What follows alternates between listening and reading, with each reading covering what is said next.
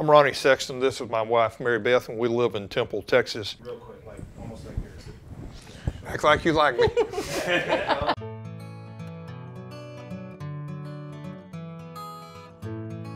That they actually have used these systems in hospitals because there are a lot of superbugs out there. Because what happens is people get sick, they go to the doctor, they take an antibiotic, but they do it over and over and over.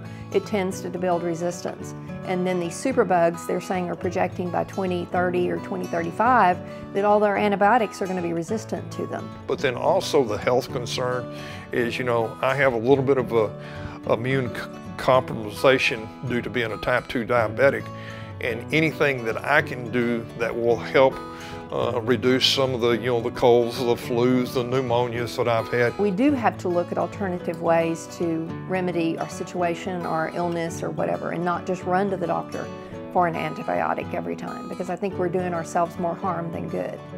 The EPS system actually disperses twice a day through a 2-hour period of time probiotics into your airflow.